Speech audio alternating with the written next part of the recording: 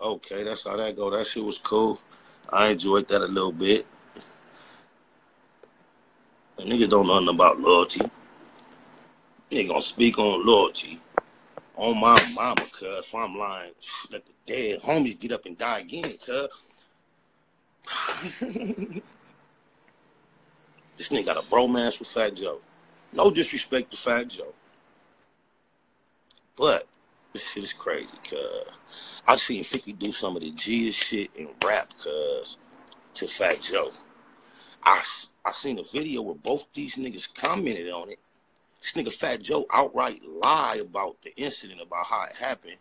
And this nigga 50 like co-signed the lie. Because we was in motherfucking Florida at a real prestigious type, I don't know if it was MTV, I think it was MTV Awards or something, because it was a big award ceremony. The first time that nigga R. Kelly did that Trapped in the Closet shit live, he did a gang of chapters. That nigga Puffy did the intro.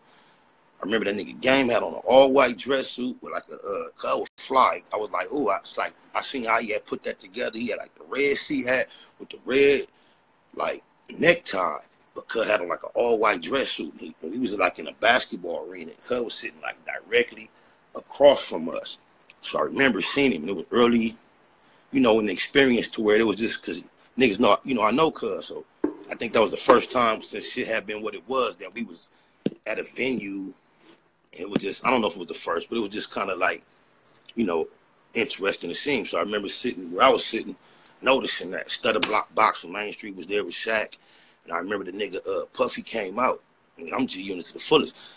I remember feeling bad, feeling fucked up because this nigga Puffy came out, Cuz, and did the introduction.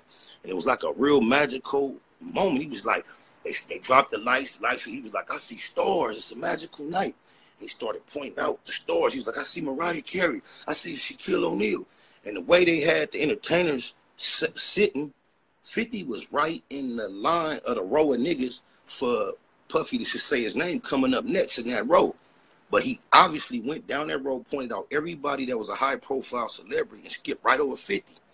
So off top, 50 irritated. I could tell. But the way my nigga was getting down, that he had seats where them superstars were sitting down on the front row. He had a seat for himself and maybe another person. But the niggas who didn't really have no face, we had like 2 rows up there. We like 20 deep. 0 police. So what happened was this nigga Fat Joe, I'm just giving history, y'all. I'm not even giving my opinion on none of these incidents. Nigga, this is history, nigga. You know how many people, Beyonce was in the building. There was so many people in this building. I can't believe that they're both able to give an account of this story with the untrue account of it. But anyway, this nigga Fat Joe was giving a motherfucking announcement to a award. You know how the award ceremony be. You up there at that podium with that little microphone. He reading the teleprompter. This nigga 50, cuz, in the middle of everything, dead homies, cuz. I'll say from the distance of the free throw line to the actual goal post, 50 just got up and mobbed across the stage and like mad dog, cuz, while he was reading. I remember cuz was looking at the teleprompter and looked up to see what was happening. Cuz swallowed like he had a big ass softball in his throat. Like, what the fuck? That nigga 50 just mobbed crossing. And I looked at cuz crazy as a motherfucker. Like, all that fighting talk, nigga. If Fat Joe wanted to fight, nigga, the fight was right there. You know what I'm saying? Cuz didn't rush cuz. He could have rushed cuz, but he didn't rush cuz. But he gave cuz all that action with nothing between them about 5-6 steps. So then Fat Joe like kind of gathered himself and started giving his delivering the award again. The nigga 50 like in order to distract attention, he started mobbing around like the first few rows of fans, dapping people up, wop. And then that was over. So a couple of other little things happened. This person did that person sang. Then this nigga Fat Joe had the opportunity to take the podium again. I don't know if he was giving another award or he was announcing something. And this time he took the upon himself to say, oh, I want to let you know I feel real safe tonight, something to this effect. And I want to thank G-Unit for that, for all the police presence in the building. Now, I'm with Murder Mace, is sitting right next to me. Yeah, bad boy Murder Mace, cuz he got a bright-ass yellow suit jacket on, give you the image of the Murder Mace that we all assume him to be from TV, right? So when Fat Joe finished saying that, we see the terror squad niggas get up as a group, like they finna exit the building. They cross directly across the arena too, like on the side where game at. So when dead homies, cuz on my mama, cuz when I seen the niggas get up, I asked the niggas, I like, hey, cuz, do y'all know how to get to where the cars at from where they going? Cause they like in the arena, you know, you get out and you go through the little tunnel, they finna disappear out of sight. The homies was like, yeah. So immediately we get up, our whole road, we going backstage, full speed, trying to find these niggas. Dead homies, cuz when we get to a point to where we going down, it's a hallway where a door entering right there. Fat Joe and them terror squad niggas, full speed, nigga, was breaking their neck to get away from us, to get through a door. Me and Mace was running shoulder to shoulder, cuz Mace, all that goofy shit, that smiling shit, that shit was gone, cuz was shoulder to shoulder with me, full speed, trying to get to the action. We got it to about maybe half a basketball court length away from the niggas as they went through a certain door. So we like wolves and drooling at the mouth, like, ooh, cuz I swear to God on all my kids, cuz when we walked through that door, cuz was a gang of police posted, told us, y'all don't want to do that. Y'all don't want to do that. They entered in that door and went out another door to the parking structure, got in their vehicles, and we just like halted right there where them police at, and just like, we was like, whoa, it wasn't nothing else we could do. Now, I seen these niggas both give an account on that same little video clip I posted today, the longer version. This nigga give an account of that award ceremony. It go like that. On my dead homies and my daughters. Nigga, niggas ran, cuz. Fat cuz ran fast as fuck. Gang of witnesses, my nigga. It ain't no secret. Yeah. Shout out to Fat Joe, though.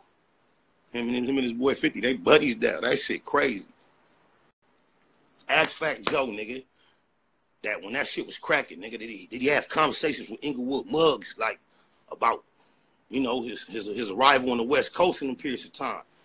Me and my nigga Muggs used to have to politic. I ain't gonna say I threatened cuz or none of that. And I ain't gonna say cuz like talk to me and ask me no whole shit or nothing. Shouts out to Inglewood Muggs though. Plenty conversations. I ain't lying. Stop me when I lie.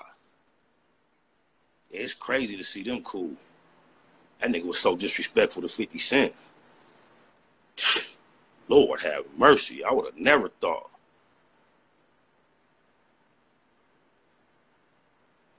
Just ironic, cuz really smashed, cuz like he blew my mind when he had walked across cuz stage like that, cuz at that award show, cuz. Any celebrity that was there that day, y'all know what happened. Anybody want to chime in? You know, the truth don't really need no support or no cosign to be what it is, because it is what it is. But you know, I know some people might have doubts. How's my relationship with Tony Yayo? It's non-existent. But to let you know, though, when it was, he the last one that I had some communication with. He the last one that was still answering his phone, telling me he gonna holler at 50 and see what 50 talking about. And he never really was able to give me like a response to the point where, you know, I know 50 told him like, psh. So he just stopped communicating himself. But he tried, Yayo was the last one, Yeah, it was the first, he was the first nigga to put me on the G Unit project. Cuz was fresh out the pen. He smelled what a nigga was all about. Flew me to New York. He had a studio in his house. Held up his album so I could get on it, man. For that type of shit, it's kind of hard not to appreciate Yayo. Yayo ain't really had no power to like make my situation go no difference in the long run. But on my mama, cuz tried. I don't have no contact with Banks, man. I ain't never had a fallout with Banks, no negative. It was like shocking to see when Cuz just stopped communicating with me too, because Cuz was a nigga that used to just like pick up the phone and check on me out the blue. Blue F me and Cuz like we had like a decent connection, you know what I'm saying? But you know, I'm my mama's only son, so I often found myself through the years like seeking brotherhood and shit like that in niggas, and the shit wasn't never 100 as much as I always put into it, my nigga. I always found myself like willing to do more for the situation than the next nigga, cuz.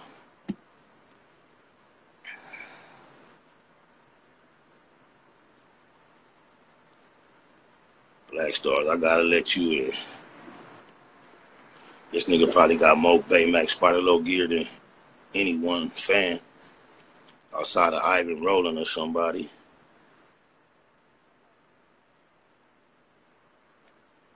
I thought I accepted it. Where you at, Black Star? I tried to accept your shit. I'm gonna go look at some of these questions I missed, y'all. What up, Pat Blue? I'm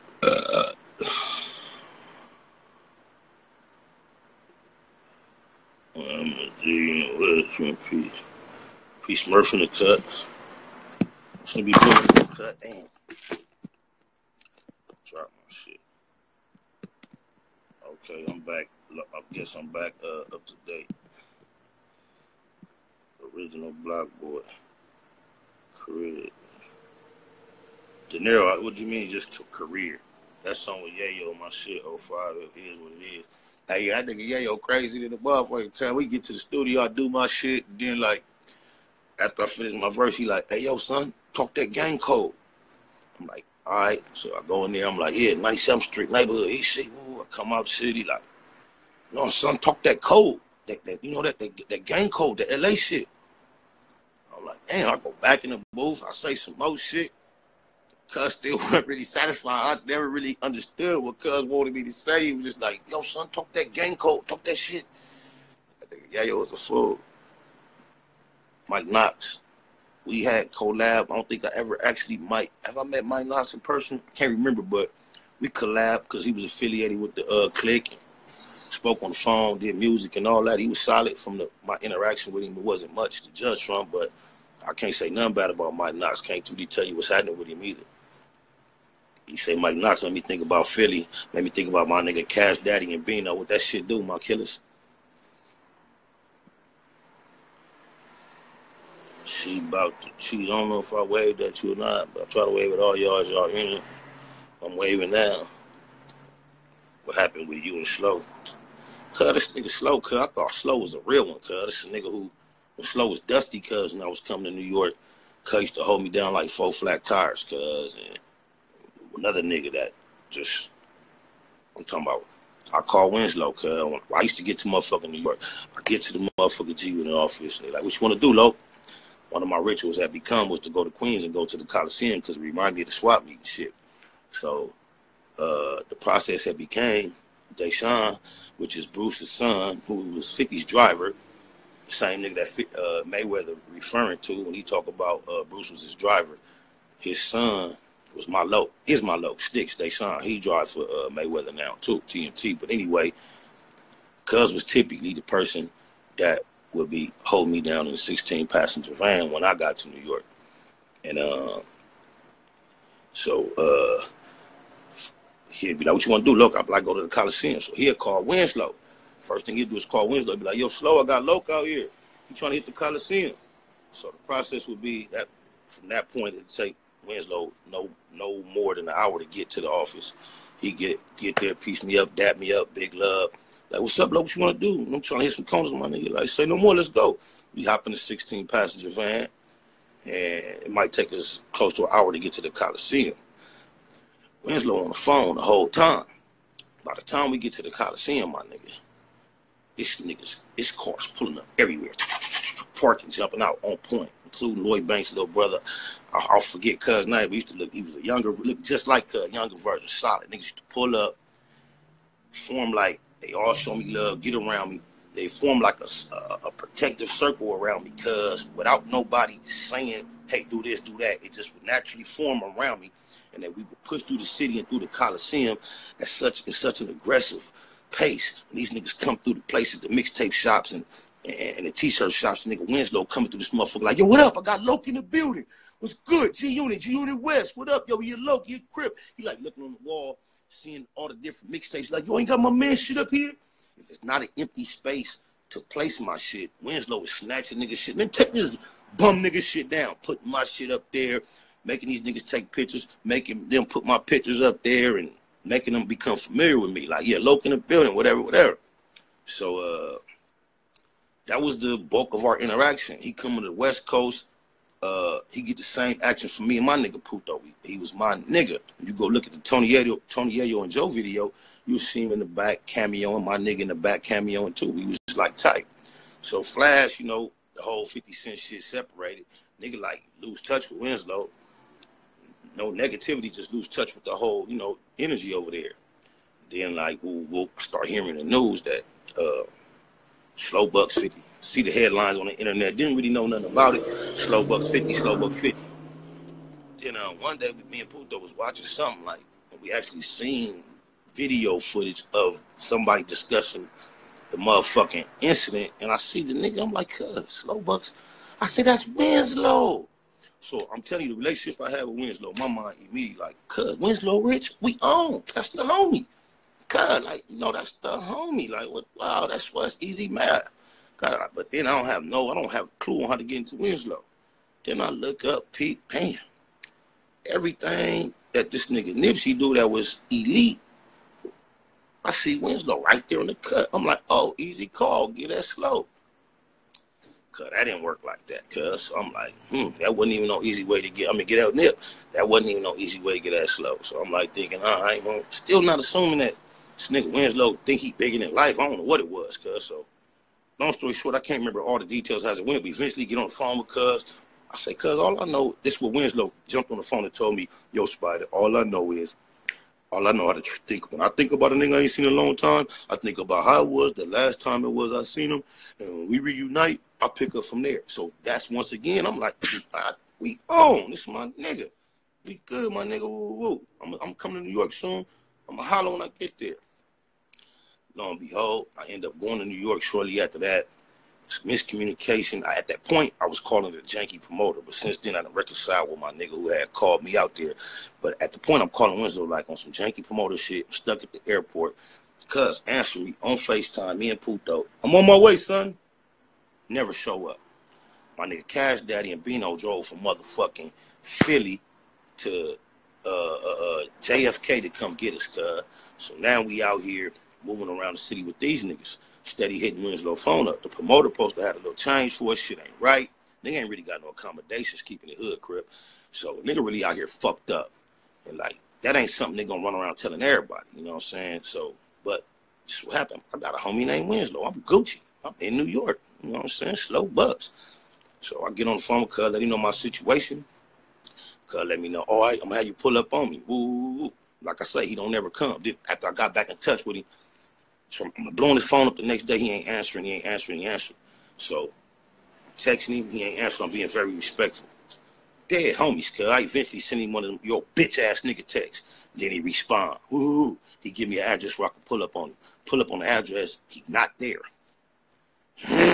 Cuz that clip y'all seen, cuz by the time I had seen him right there, he had gave me two addresses he wasn't at.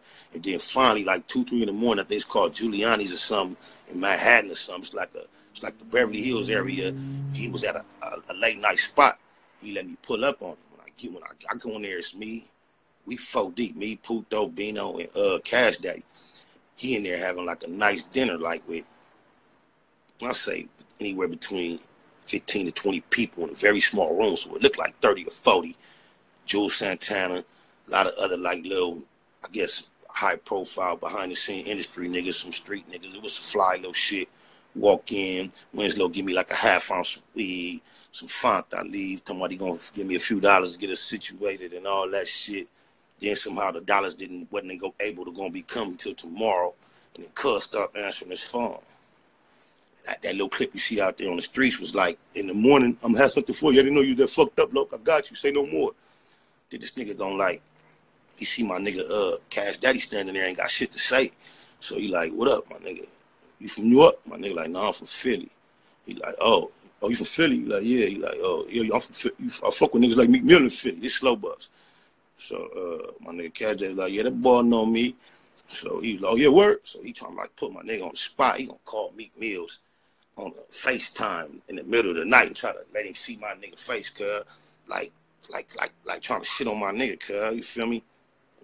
You know what I'm saying? Cuz out there talking all high power, with no big ass fake teeth in his mouth, trying to hold all that spit in. trying to point out little cars parked around like them was just hitting. Niggas had eyes on him like he was safe and all that. All that was cool, cuz. My thing was, without your words, you was a shell of a man. I lost respect for you, nigga, and we can never be friends. EC. You feel me? Let me go back and see what I met. This industry niggas is hoes, cuz. Bottom line. I ain't talked to 40 in a second.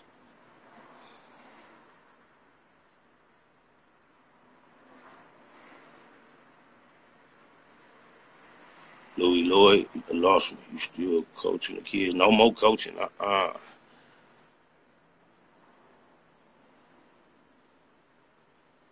he Hollywood as fuck. Somebody married to Ashante's sister. And I don't give a fuck, nigga.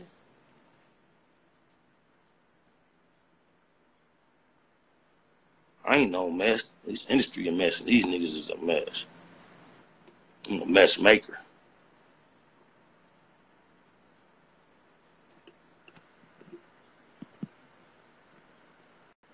Yeah, y'all go run and tell Slow that and tell him to stop me where I lied at, nigga.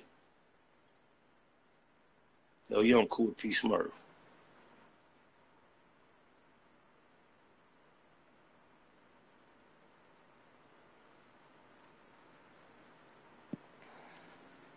And I hadn't seen that video of that nigga sitting in that room talking to all them white folks when I was on his bumper trying to, keep that old energy back how it was.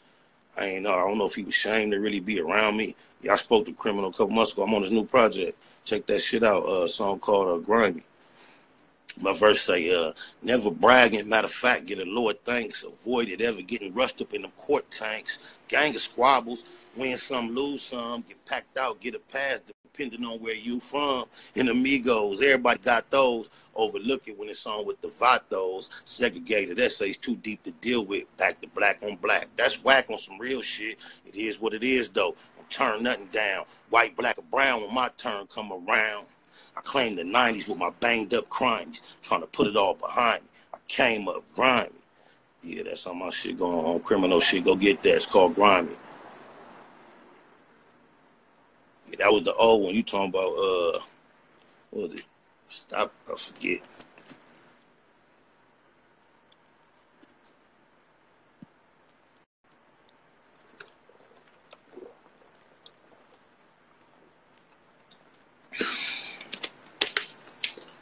Damn, man, this motherfucker, like, ended on his own last time. I was trying to ride it out, but goddamn.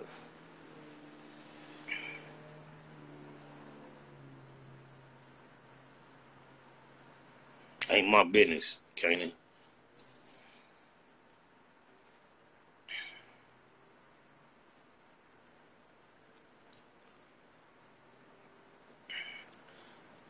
I hate to run on y'all, but you know what? I really need me